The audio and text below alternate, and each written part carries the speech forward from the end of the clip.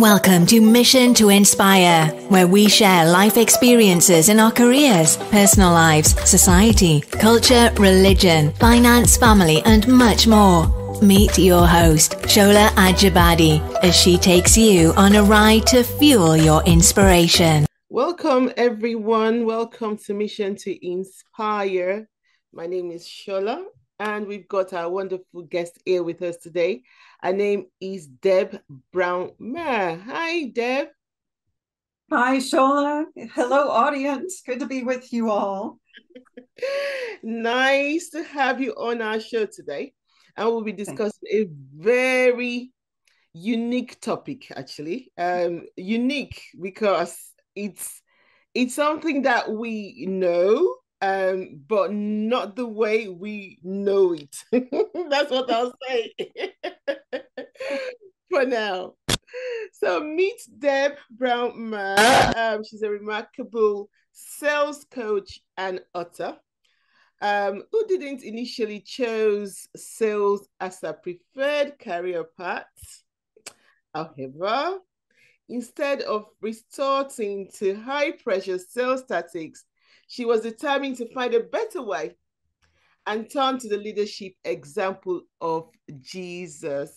So she shares a profound insight in her book and video training program, Sell Like Jesus, the 7 characteristics of Christ for ethical sales, emphasizing the importance of caring for others while achieving win-win results. So that's what we're going to be talking about today. Sell like Jesus. So you see, it's something we know about, but in a very unique way. Yes, very much so. Before we dive into today's topic, we're going to ask you some few questions that relates to you. So it's a this or that question. And we want you to honestly answer them. Sure. Okay. So the first question is teaching sales techniques or ethical principles? Well, they are both vital, but I would say ethical sales principles first, because values and beliefs drive what we do. And techniques are the things that we do and how we do them. So if we're doing the technique with the wrong motive, we're not going to get the best result. Oh, okay. Wow, that's good to know.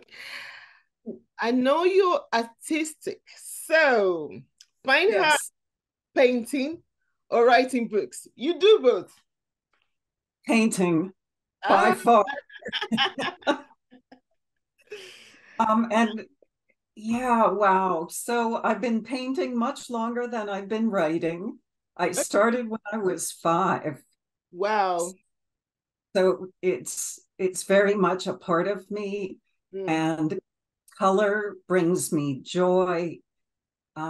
Writing is something I had to learn to do and to do well. So writing represents more work. Art represents more fun. Although writing can be fun too. Yeah. Okay. But I'm sure you can combine both. And you do combine both. Yes. Yeah. I know you're a fun lover of pets. So, cats or dogs? Oh, cats. Sorry, dog lovers. I respect you. I think it's great that you love your dog, but I want nothing to do with dogs. I've never owned a dog. Don't want to own a dog. Yeah, cats. Cats. Okay. Finding inspiration from Jesus' leadership or other historical figures? I'm sorry, what was the second? Finding inspiration from Jesus' leadership or historical figures, other historical figures?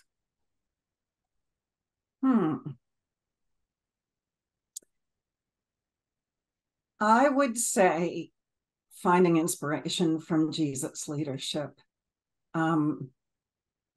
It's an inexhaustible subject. Right. And there always seem to be more layers, no matter how many times I go back and re-study familiar scripture passages. Right. And of course, as I'm in different situations, I'm challenged differently to handle things and to do them well. So yeah, that would be my answer there. That's not surprising anyway, because the inspiration about your book is similar. Right. Exactly. Yeah. No surprise. Not a surprise, yeah. Lastly, shortening the learning curve for sales professionals or helping them achieve exceptional results. I would say shortening the learning curve, because the more effective they are, the more quickly the results will follow. That's true. So the results are going to be the natural outcome of shifting gears and doing behaviors that are more consistent with success. Success. Wow. Thank you so much. We feel that we know you now and know you better. Thank you for answering those questions. So today's topic is selling with integrity, incorporating Christian principles into sales. So we will actually be exploring how to sell like Jesus, which is the title of a book and training, emphasizing ethical and compassionate sales practices inspired by Christian principles. So I'm going to leave it to Deb. So she's going to tell us about herself and why she's approached to sales, emphasizing incorporating Christian principles into the process. So I'm going to leave that to you. Very good. Thank you. Jesus is all about love. And it is going to sound a little bit weird, so bear with me, but I'm going to say that when we approach people with love in our heart, even if it's a sales call, right, then we're going to treat them differently than if we're trying to get something from them. So the reason that I ended up writing this book, and it really wasn't my idea. I felt like God called me to do it, because I could not find another book for sale that talked about incorporating Christian values into the sales process. Now, since I wrote it, I found a couple others, but there aren't a lot. It's not a popular topic. And in fact, when I told people the title, I got a lot of flack. You know, they said things like, well, Jesus didn't sell anything. He gave everything. Well, bear with me. Let me explain what I'm talking about here. I'm looking at how he did what he did to gain followers that has lasted for 2,000 years or more, and then applying those same principles, concepts, and strategies in the marketplace. So for myself, because I ended up in sales jobs after getting a 4-year college degree in Latin American studies that really didn't give me a whole lot of work skills per se. I ended up in sales jobs and was very uncomfortable at the way I was being asked to sell. And the more people I talked to, especially solo entrepreneurs, freelancers, small business owners who have to have a hand in sales, almost every single one says, I hate sales. It's a necessary evil.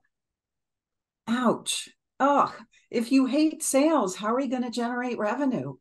If you hate sales, you are naturally going to avoid doing sales activities because you'd rather be doing all the other things that you love about your business. So, people got into business because they're passionate about the product or service that they bring to society, not because they wanted to be good at sales. So most, the statistics, it depends on what group you look at, but the most popular that I've seen is most small businesses will fail within the first year, like I think it's 90%. And another 90% of those will fail within the first 5 years. Wow. That's a really horrible track record. It is, yeah. But I think I know why. It's because most people avoid sales. Yes. So, what if sales could be maybe not fun, but not like poking a stick in your eye? What if you could find some level of peace and a sense of accomplishment when you do the actions that it takes in order to sell, so that you can stay in business and continue to do what you're passionate about? So that's what really drove me to write the book, because here locally, working with companies in person, working with individuals or in small group training, I can only reach hundreds in my career span. But with the book, I can reach potentially millions, and I can reach around the world. So even right now, I'm in Pennsylvania, you're in England. Yes, that's true. And the world has gotten so much smaller because of this technology. So yeah, that's a little bit of the background of why I ended up doing the book. You wrote the book. Okay.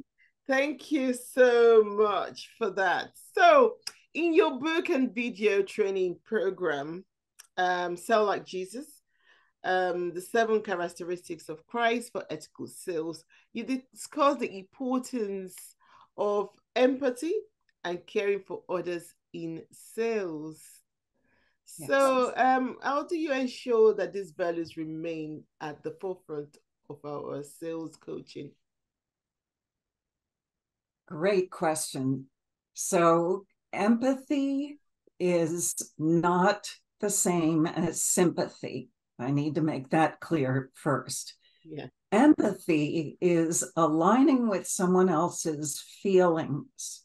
It doesn't mean you've had to feel the same way they have.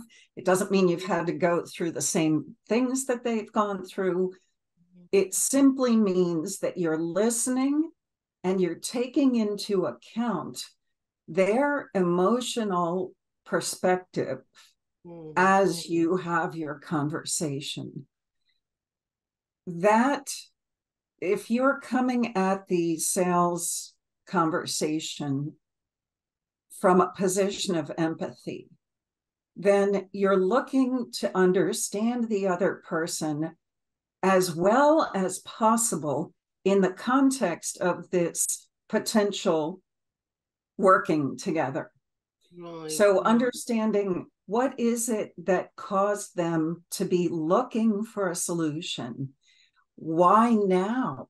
What's been going on? What changed? Yeah. How have they tried to fix this in the past? And how did that work? Or maybe it didn't work, which is why they're talking to you now.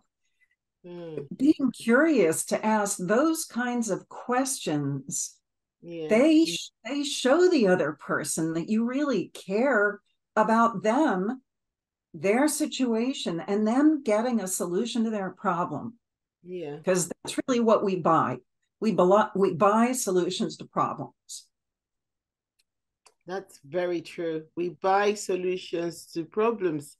We're always looking for solutions anyway. That's the ultimate. Right. Yeah.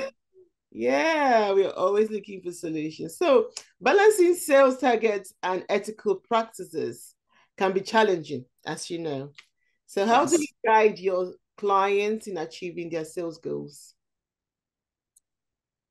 Yeah. So there are some easy ways to be taken off the path. It's to kind of leave things out in order to paint a better picture, or over promise and then go back to the office and bug the development team and say, okay, guys, you got to do it this way.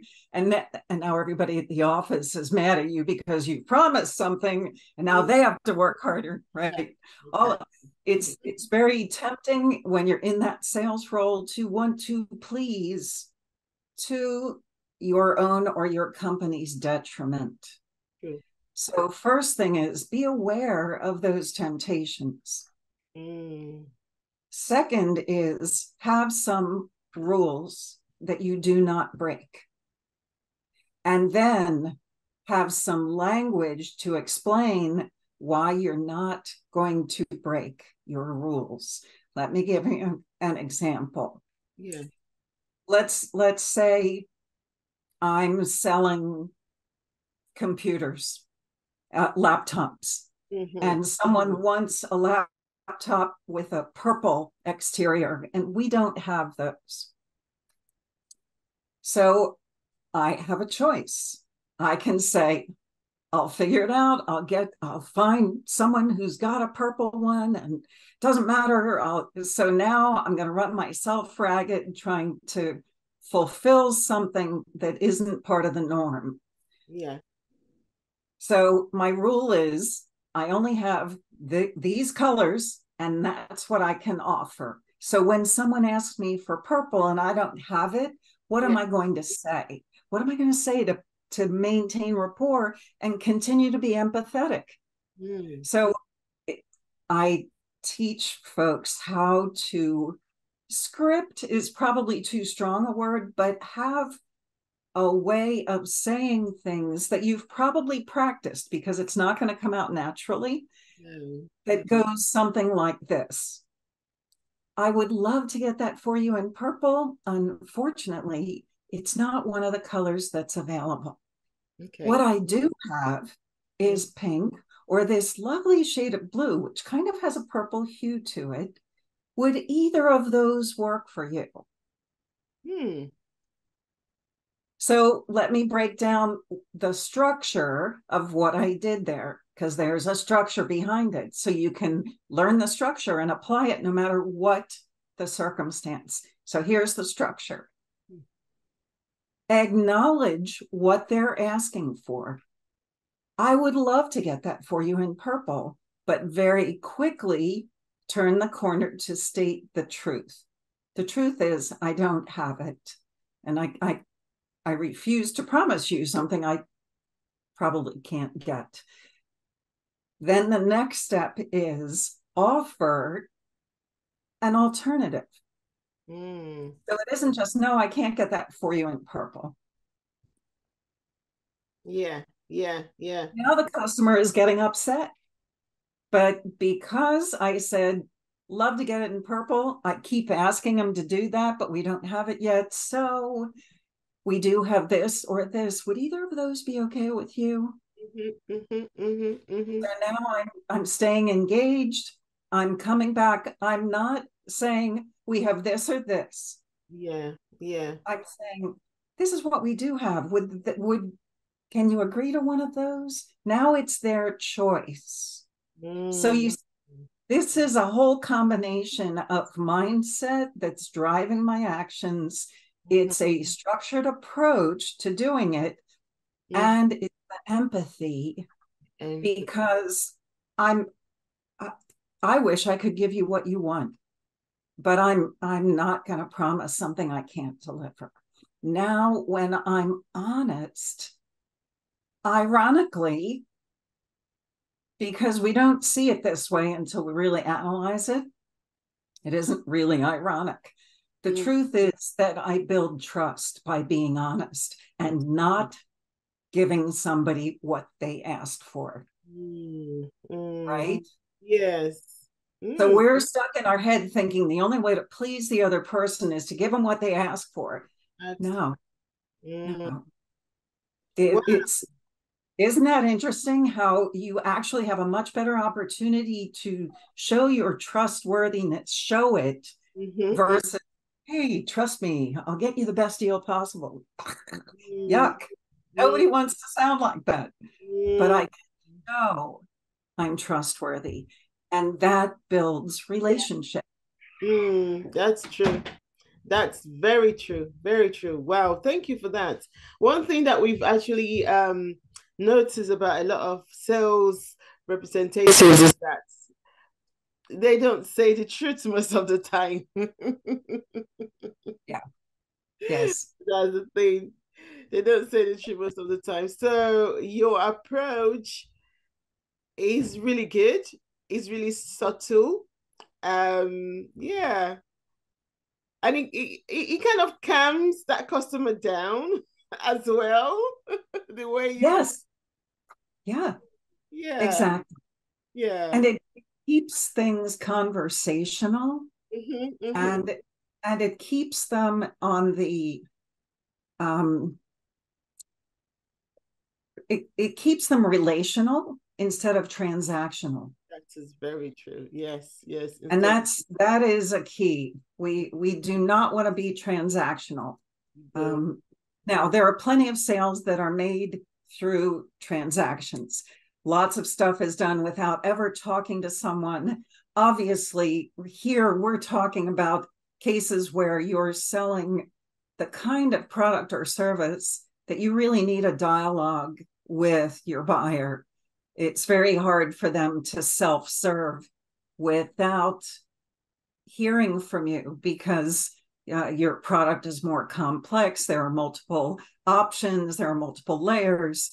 Lots of reasons why actually engaging in a conversation is going to get both buyer and seller a much better result than just doing a transaction without that connection. Because I don't know, as the buyer, I don't know what I don't know. Right?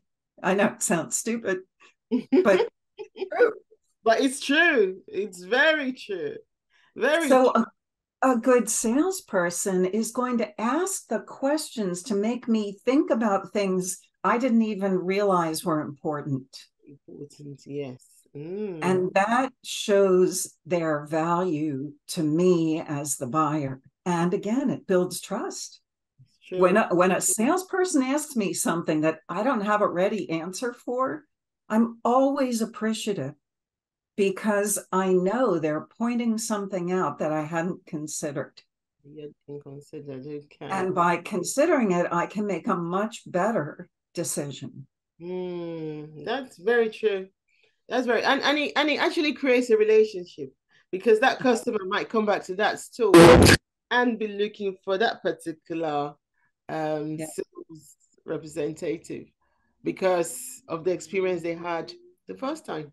So yeah. Yes. Yeah, that's very true. Wow, thank you for that. Welcome. So that selling can sometimes be associated with aggressive tactics. So you've actually touched on that already. How do you then coach sales personnel to be assertive yet compassionate? So I know you've touched on it, but if you can just elaborate a little bit more.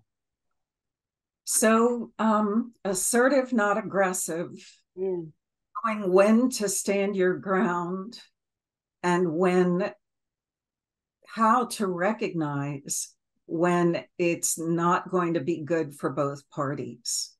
Okay. So most high pressure sales tactics are geared towards get the yes, collect yeses, get them to say yes. The more they say yes, the more likely they are to buy.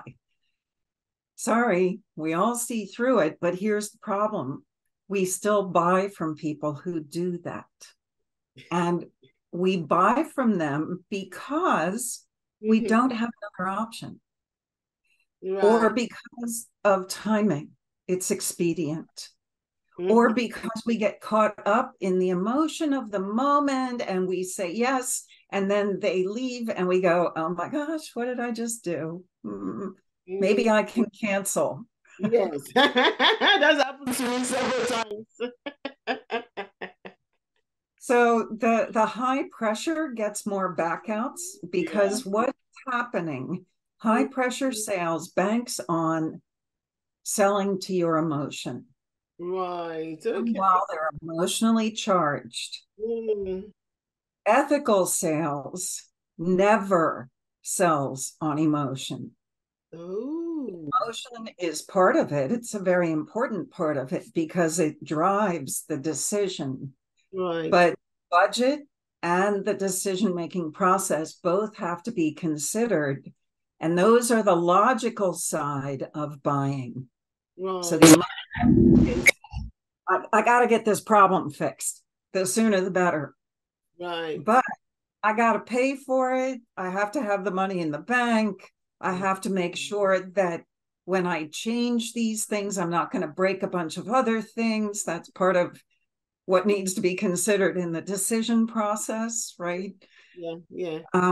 So the decision to buy is made at that emotional level, but it always has to be rationalized intellectually. So the good salesperson, the ethical salesperson, will not let someone buy in the heat of emotion. They'll slow them down to say, okay, let's talk about the money. Do you have the budget? Where are you going to get the budget? What's the best timing for this purchase for you? Okay. If you need to finance it, what are the different ways that you could get financing? Let's talk it through because, and this is what I teach people to say out loud. We need to talk about the budget and your decision process because I want you to make the best possible decision, whether it's to buy or not to buy. So let's make sure you've considered everything. Wow, wow, wow. Thank you so much for that. Yes. Wow. That I don't think I've had that experience before. When I'm being sold something, there's always that pressure. Buy now, buy now, buy now, or Right? you will not get it anymore. It's gone. Fear of missing out. Oh, if you don't get it today, the That's price it. is gonna go up. They'll be sold out. Yeah, that's preying on your emotions. Right. Okay. Mm. Thank you so much. I've learned a lot actually Excellent. from our chat. I've really learned a lot. So, in addition to your expertise, you are also a fine artist who paints as a form of worship. Yes. You want to tell us a little bit more? Yeah, sure. So I realized about 15 years ago Yeah. that um, I would see things in my mind's eye Mm-hmm. and know them Mm-hmm.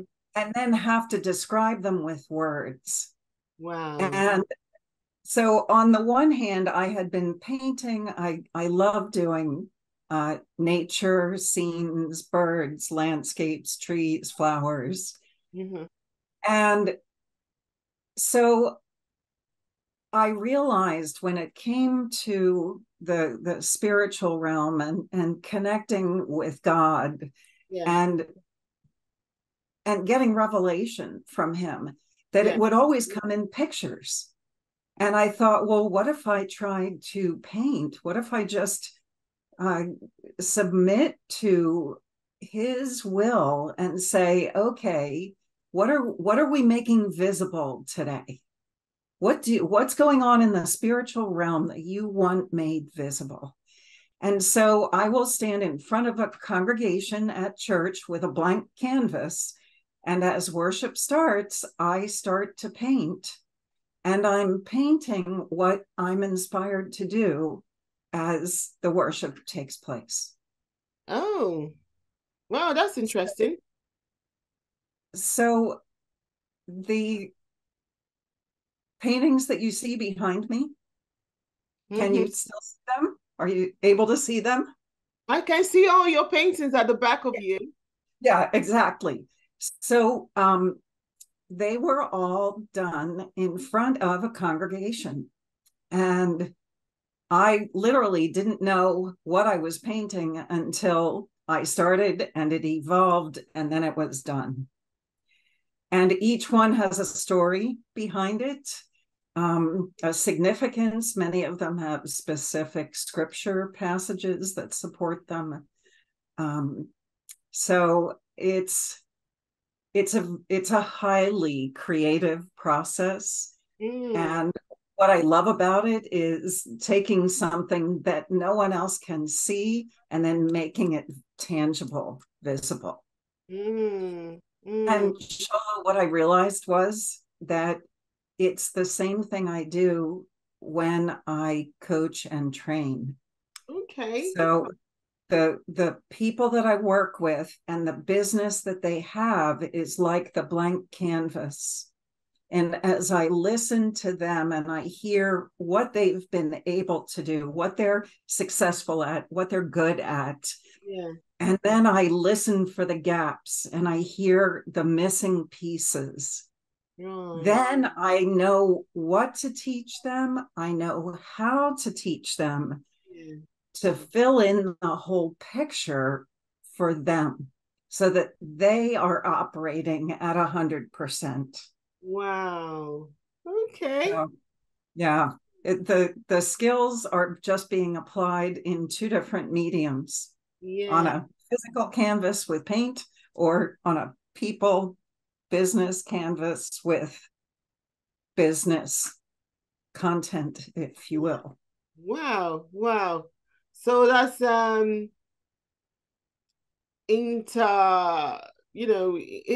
using both skills but in different ways. Yeah, exactly. Yeah. It was quite the discovery when I realized that. It's like, oh, there's a connection. It's like transferable skills, basically. Yeah. Yeah. Wow. So thank you so much for answering those questions as honestly as you can. We really appreciate all the tips and all the advice. But yes,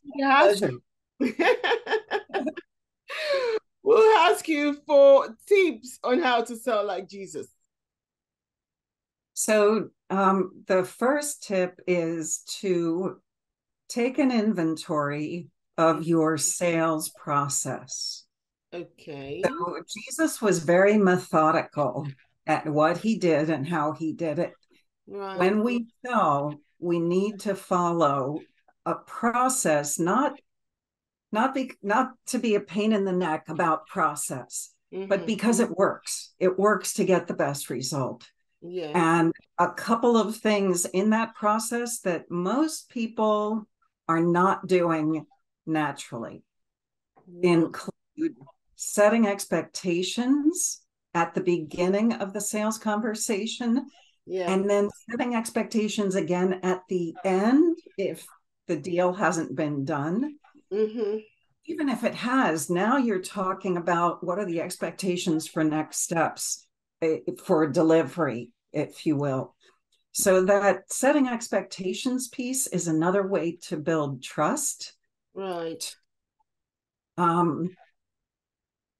To help people feel comfortable, that they know what's coming and they know what to expect. And it really does help to eliminate misunderstandings, because have you ever hung up the phone or gotten out of a meeting and you thought you knew what you were supposed to do and you delivered it and the person said, this isn't what I asked for? Yes.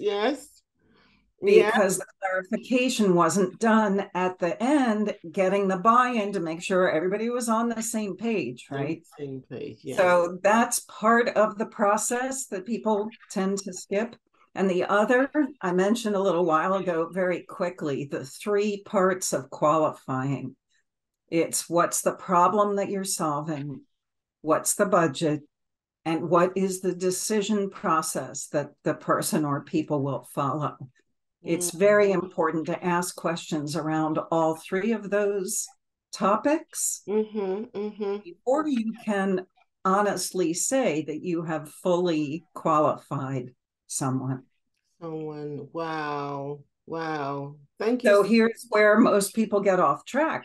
Mm-hmm. Someone comes along and says, how much does it cost? Yes. Right?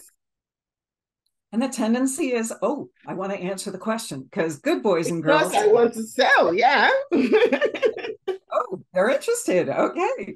Mm-hmm. No, that question is just the starter question. There are a whole bunch of things behind that question that they haven't articulated.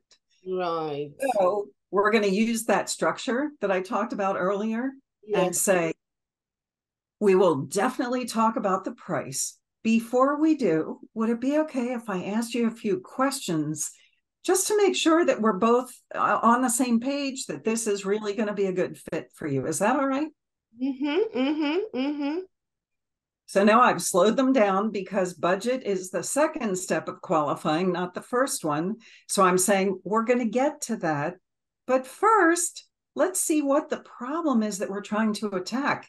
And let's make sure you really have the problem that I have the solution for. We got to see, does it fit? And if not, it really doesn't matter how much it costs because it's not the right solution. Not the right solution for that customer. That's true. Wow. Wow. Very interesting. So honestly, you've really talked us through how we can sell like Jesus without the selling. There you go. It really is without the selling, isn't it? Yeah, without the selling that we know. So for people like us that want to contact you, perhaps, want to know more about you, more about your book or purchase your book or more about your teaching program or coaching program, how can we contact you? So best thing, if you want to investigate on your own, is to go to debbrounsales.com. My book is for sale through Amazon, both Kindle and paperback. Okay. And I invite people to send me an email if you're ready to have a conversation, because I love having conversations as witnessed here. Feel free to email me at debbrounsales.com. Yeah. Okay. Thank you. And all that information will be in the description and the show notes as well. Any inspirational advice for our viewers? I would say, if you're in business for yourself, you owe it to yourself to come to terms with selling. Whether you do that by getting my book and reading it or some other way, it doesn't matter. But I do encourage you to come to terms with selling, that it can be a joyful experience. It can be viewed as helping others. And it's not about manipulating people into buying from you. Because once you're at peace with selling, you'll be able to stay in business. I'm in my 15th year of my consultancy. Wow. So I use the very strategies that I teach others to use. So it does work. And I have many testimonials on my website, so you can see what other people have said as well. Wow. Interesting. Thank you so much for coming on our show today and teaching us how to sell like Jesus. Like we said, without the selling, without all the ad tactics of selling. And as we know, with sales consultants, after selling, sometimes at the end of the day, your head goes spinning because you've done a lot of hard work trying to convince people to buy. But with your technique and strategy, it is actually a subtle way of making people buy, but from their own perspective and giving them a voice actually to make the decision. That's exactly it. It's giving them the voice to come forward to buy because you've set the stage for them to want to. Yeah. Thank you so much. Interesting. Now you've convinced me I have to go read that book. Okay, excellent. Thank you so much, Shola. This has been a joy. Thank you so much for coming on our show today. And until next time, it's Shola and Deb on Mission to Inspire. We hope we've really inspired you to sell like Jesus. Thank you, Deb. Thank you, Shola. Bye. Bye-bye. Thank you for joining us today on Mission to Inspire. Subscribe if you have not already done so. Like, comment, leave a message. Let's stay connected. Let's jointly inspire the world.